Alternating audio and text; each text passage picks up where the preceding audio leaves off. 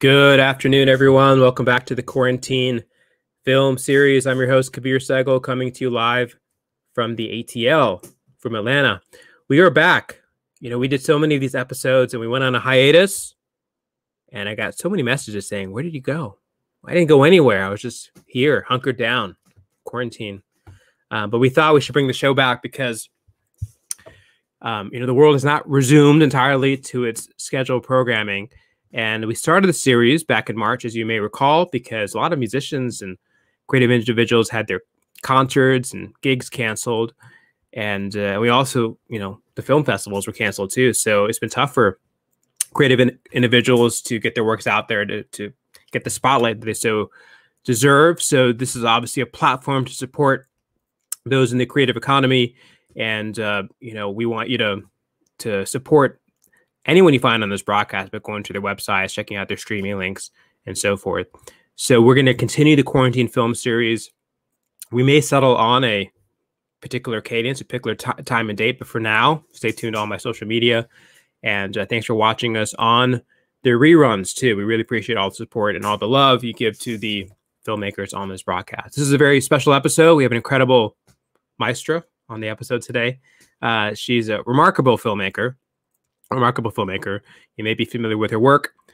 She's worked on incredible feature documentaries such as After Innocence, which won the Sundance Grand Jury Prize in 2005. She's been nominated for an Academy Award for Sing, wonderful music documentary. We love anything music here.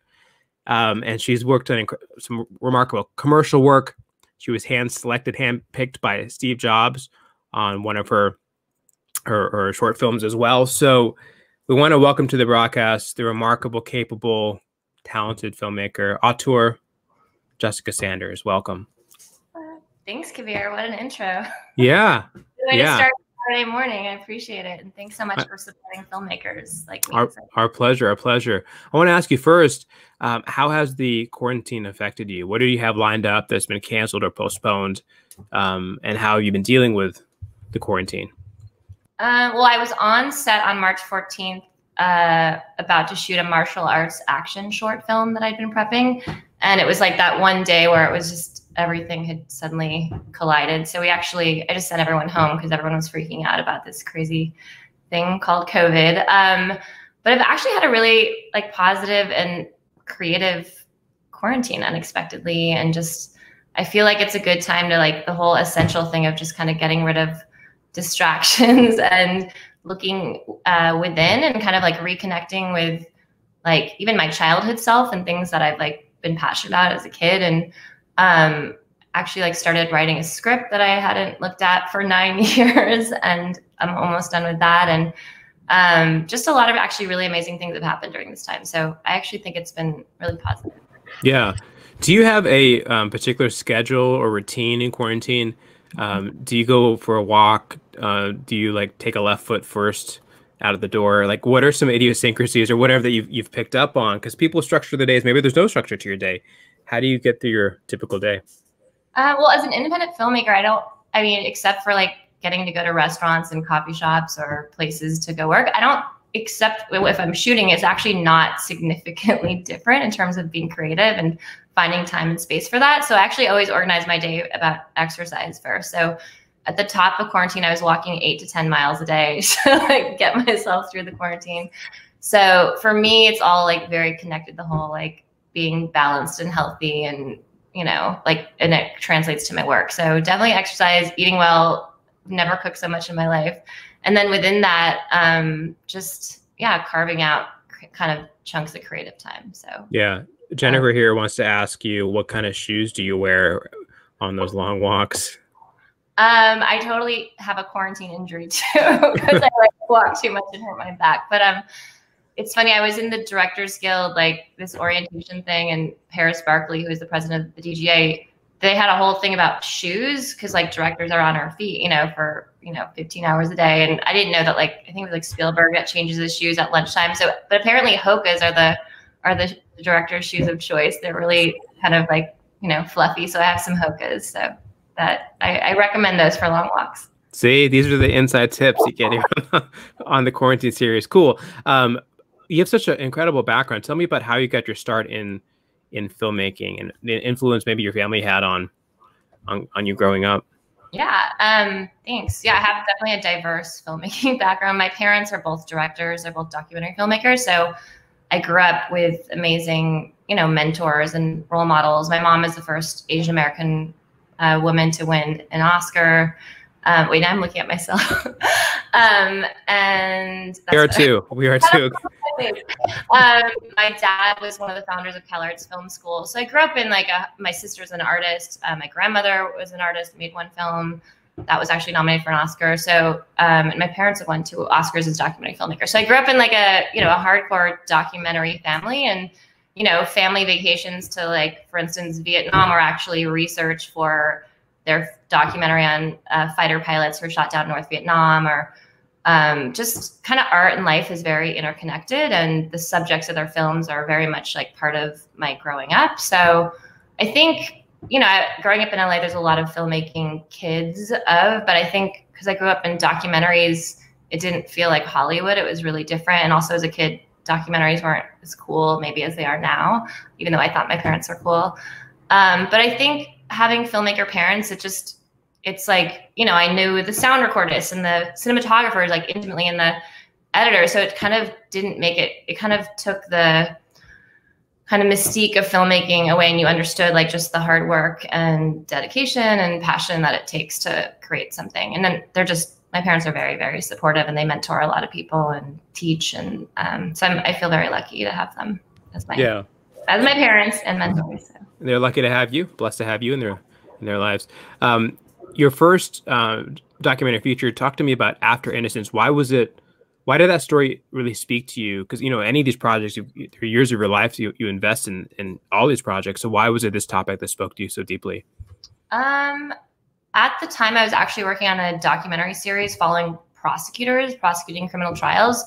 And I'd been nominated for an Oscar for a short doc with my mom, the one Sing that you mentioned. And my best friend's sister's friend was a student attorney at the Innocence Project. So he'd heard about me, and so he reached out as me being the filmmaker, him being the kind of connection to the Innocence Project, where he, was one of the many student interns that would open letters, and, they get thousands of letters from people in prison who say they're innocent. And it's the only place that use DNA to prove innocence. And so at the time, I hadn't thought about what it was like to be innocent, because it just wasn't a story that had been told. We made the film. We started the film in 2003, and the film came out in 2005. So we felt that we could really create change and awareness with this film. And the film ended up winning Sundance. It came out 15 years ago, but it still is being used in law schools, police academies. It helped one exonerating the film get compensated for after 22 years in prison for rape he didn't do. It's helped change compensation laws. So it's been part of a big dialogue for change. And now there's Serial and Making a Murder, and there's a lot of stories about wrongful conviction. But at the time, we were kind of the first big major film about this subject. So, but it was really kind of wanting to create change and help people. Yeah, that's what's so amazing about it. It almost seems like you were a trailblazer, because we hear so much about criminal justice reform and just mercy. There's the Innocence Project that focuses on this issue, and to your credit, you were 15 years ahead of this, and really making change. It's been amazing to see the ripple effects of the project as it's come out there.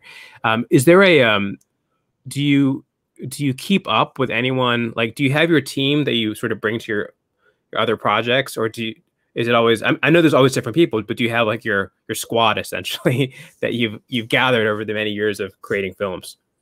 I mean, definitely, even from the people in the film. So for instance, I met Jennifer Thompson and Ronald Cotton. Jennifer was a white woman who was raped in college in North Carolina. And she, in a lineup, identified a man named Ronald Cotton as her rapist, and he was sentenced to life in prison and exonerated after 11 years. Anyways, they're in After Innocence.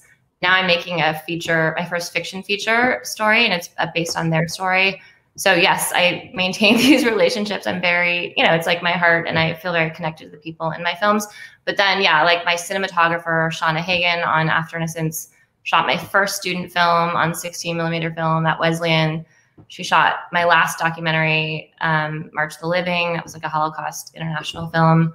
But I also, yeah, I became a commercial director, and like I said, I'm moving into more narrative work. So I always like meeting new people too. So I Totally. kind of crew up per project and the project needs. And but yeah, I definitely have long relationships with everybody that I work with. And I maybe being in a family of filmmakers, like it's not just a job. It's like, it's very personal, I think too. Yeah. I've got to ask about saying I'm a musician and music producer, as you may know. And so I wanted to ask about the music and what was it like putting that together, and maybe you could talk about some of we'll describe the film for people, for those who don't know about it, but it's very cool to see the type of people and the type of music, the orchestral, the operatic music that you had is one of the focuses of this film. Yeah. So the Los Angeles Children's Choir is one of the best children's choirs in the world. They're based in Los Angeles. It's a community choir. That film actually produced and my mom directed, but we've made like 7 films with this choir. And it's just really also about the importance of art in, I think, all of our lives, but especially in young people, and especially in a time when like there are less arts programs and education opportunities in schools. This choir is like the highest level of kind of musical excellence, and that kids can, learn to read music at a very high level, like, you said, orchestral, very, like, a lot of choral history. And actually, Billie Eilish, if you know her, she's like a huge pop star. She actually came up in this choir. So it's an incredible, like the training that these kids get is, the best. Yeah, that might be worth another film project. Well, my mom has a new film called The Choir and the Conductor that's coming out about the choir, and Billie's in it as well. Oh, cool. Yeah. So you guys are already on it. Roberta's asking about your love for music. She wants to know, what music do you listen to when you go on your long walks? Your walks seem to be very, very popular here.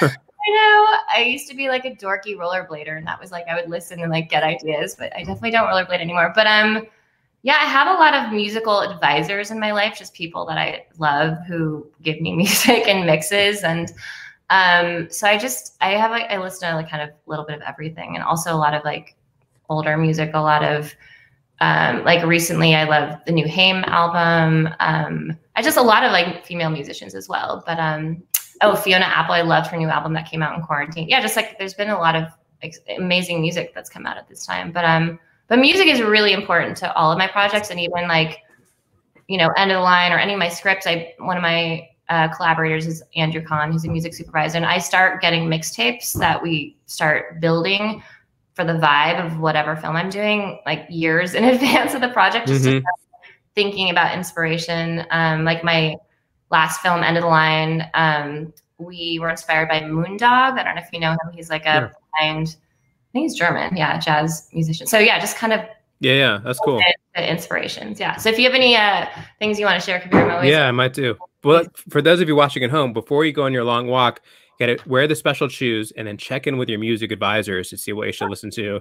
I think it's cool that you have some. That's awesome. Awesome. I do want to ask about I didn't know this about you, but I learned it about you. The Sony Make Believe campaign. What was it like to be handpicked by Steve Jobs?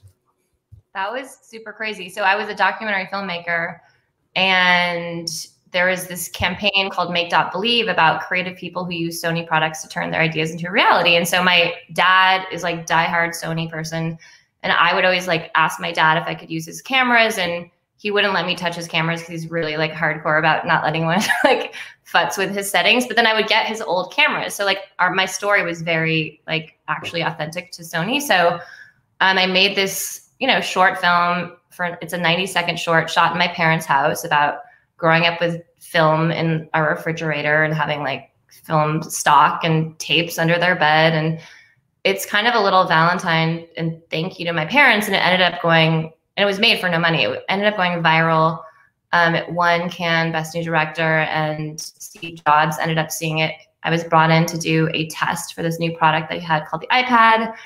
I ended up doing something that he loved, and then I ended up winning the iPad launch campaign as my first commercial, which launched my commercial career. So it was not your normal. It's really hard to get into the commercial world, and it's also very male and Caucasian and straight too. So there's more women, and but it's still pretty imbalanced. So it's hard to get into it, but it's a great world once you're in it. So I'm really grateful for how that transpired. Yeah. But it was a crazy experience. It was not your normal entree into, like, normally in commercials, you write a treatment, and like I didn't have any commercials on my reel. I didn't write, I just did something that he ended up liking. So it was not your normal way in.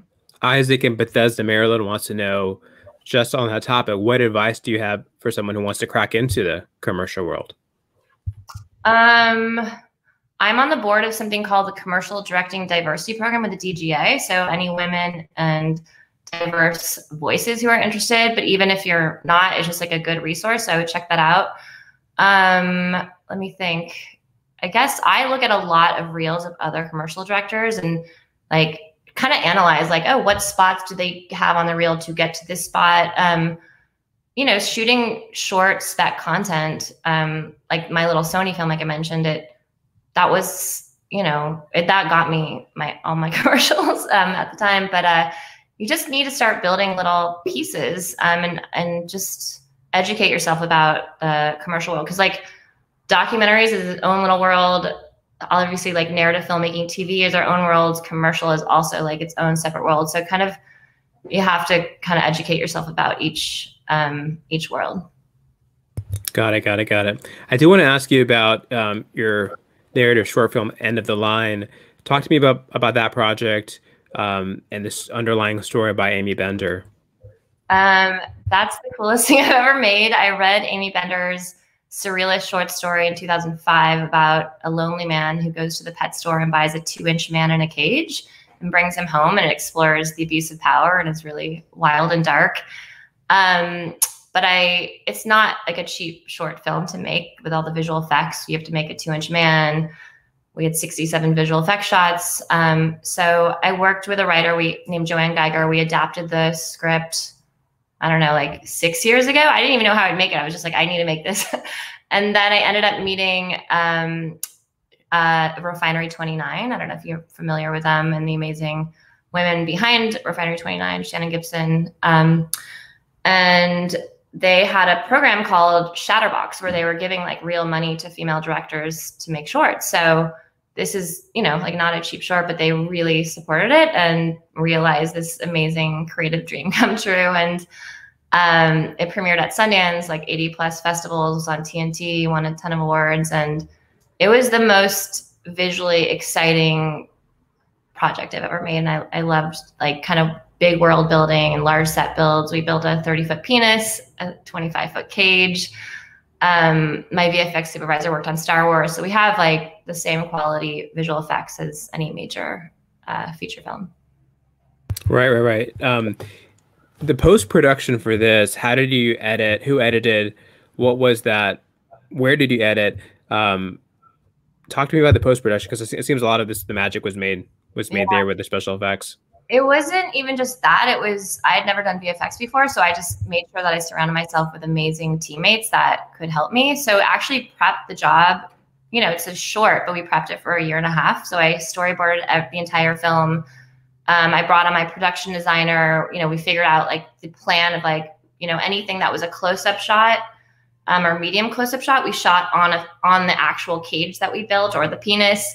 Anything that was a wide shot, we would make a plate and then we put in little man. So it's not just like a final like editorial thing. It really like starts deep in prep. And then on set, we had like 2 screens and we'd like flip back between the green screen, the composited image on screen. It was like this, it was like everything was like a math equation that took 6 hours of analysis to do one shot. It was very like brain challenging, but I learned a lot. And then by the time we got to editorial, one of my commercial editors, Stephen Berger, started it. And then Claudia Costello, who actually was like an editor on Black Panther and Fruitvale Station, she's amazing. She like brought a lot of the emotion to the film. And it was just a very intense but fun collaboration with a lot of amazing people. Yeah. You've worked on so many projects, a range of styles and genres. Samantha wants to know, how do you know which project to choose? Good question.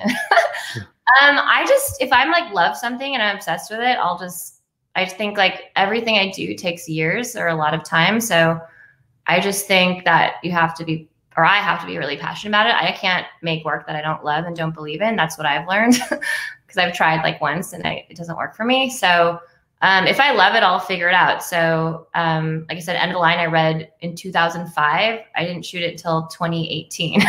So I just kind of stuck with it. I didn't know how to make it. My new feature movie called Drench, that's based on a surrealist book of short stories that I also read in 2005, and I'll have the script ready. No, 2010. Sorry, 9 10 years later. Picking Cotton, my feature. I met Jennifer and Ronald, who the story is based on, in 2003. So I guess everything takes a while, which is I think why I like short form like commercials, because you can be creative and create, and it doesn't take like decades of your life or years of your life.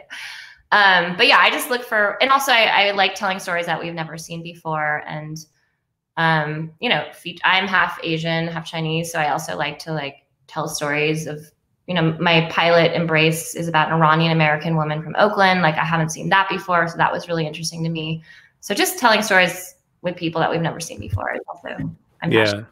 I have to ask one more thing about End of the Line. Tell me about the music and the soundtrack for that project. Oh, cool. Like again, I mentioned Moondog was an inspiration, and Pedro Bronfman, my composer, is Brazilian. I made this Brazilian Holocaust movie called March the Living, and he did the music for that. And it was actually his choice the entire score of End of the Line is saxophone. There's only one instrument, which I thought was really a brilliant choice and really unexpected. And it gives like a really specific vibe to the short. So yeah, that was just, again, like bringing on the right creative teammates for each project. And then, that was his idea. So we went with it.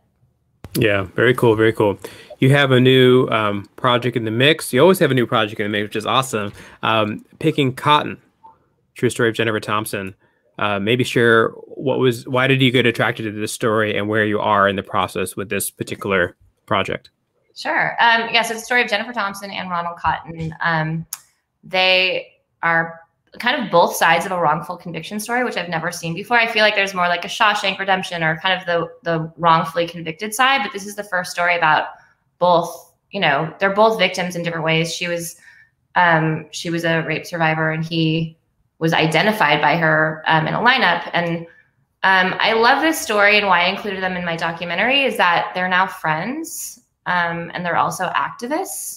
And also Ronald solved his own case when he was in prison. He was in prison with the actual rapist. So just also like an incredible story. But I just feel like there's not that many films about like the human story of just like connecting with another person that you have they have an understanding, and they were able to connect and create kind of good out of this tragedy. So lineups are banned in a lot of states because of this case, because they actually promote like someone to pick an innocent person, because the real rapist was never in the lineup, but Jennifer chose the closest looking person to her memory. It's a big story about memory, how unreliable memory is. And Jennifer is now like started an organization all about, bringing together, it's called restorative justice, like bringing together both sides of a crime for healing.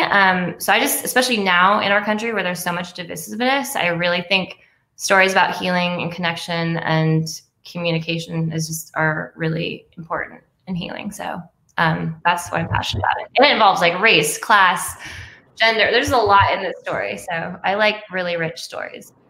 Where are you with this project? Like, is it done? Where are you in the process? Yeah, no, I'm at an exciting point. I have my 2 lead casts attached who are amazing. And we are just out for financing right now. And I've got Stephanie Lane, who's a great producer, attached. So I'm in an exciting place, and we're assembling the financing right now. And then as soon as it's safe to shoot with COVID, like we'll go. Yeah. About that, Vanessa's asking on the financing part of it, what advice do you have on financing films? I know it can always be a hustle, but what advice do you have on raising money for your film projects? How do you do it? Good question. I mean, before this movie, my docs and narrative stuff has been financed through anything from grants to private individuals to Brazil actually financed March the Living through like this Brazilian tax cuts, which I didn't know was a thing, but my producer hooked that up. So I feel like it's kind of anything goes. So like for Picking Cotton, I've actually won a couple grants to develop it because it's taken 6.5 years to get to this point. But now I'm at an agency, and so I'm, being supported by them, and they are going out with the script. So, but I think it kind of, obviously depends on the budget, and there's so many different wild ways to finance your projects. So yeah, well said. You have such an eclectic and fascinating background and career, and you really are a magician, creating amazing stories, bringing books and stories and to life. It's great to see what you have, what you've already put out there. Your work, your like body of work is really remarkable. So I encourage everyone to check out Jessica's website. Let's get that up on the screen, jessicasandersfilm.com. You'll see the whole, the portfolio, all of which you can share on the website. And is there anything else you want to share with us? Any future projects you want to tantalize the audience with? Well, Embrace, the pilot that I directed, won South by Southwest. So look out for that. Hopefully it'll be, in the spirit of like Rami on Hulu or Atlanta on FX. So we're about to go sell that show. So yeah, look out for Embrace. It's about professional hugging. And I think especially now in a time where we can't be so connected, hugging and human connection is really important. What is professional hugging? It's an actual profession. Okay. I guess you can charge up to $100 an hour, but yeah, people will hire. It's like professional cuddling. So my project explores this young woman and her kind of entree into this new world of hugging.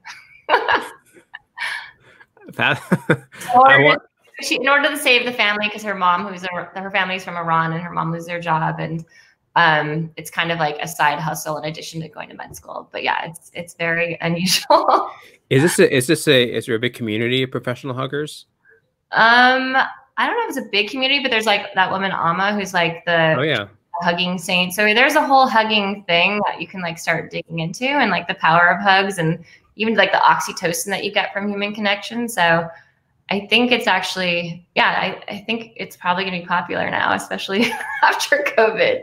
Yeah, I hear you. We need to get back to it. Yeah. Well, thank you, Jessica, for being a guest on the Quarantine Film Series. You're welcome back anytime you want to talk about your projects. So thanks for being here. I do want to thank everyone for watching, and thank our wonderful producer, Shane. Shane, thanks for being such a great producer. Check out Shane's Spanish tortilla. He's a great chef. He's also really good at hummus. So if you're in his neck of the woods, hummus or Spanish tortilla, the Shane way. And that's it. That's it today. That's it for today. Keep it tuned here. We're all over the place on my social media.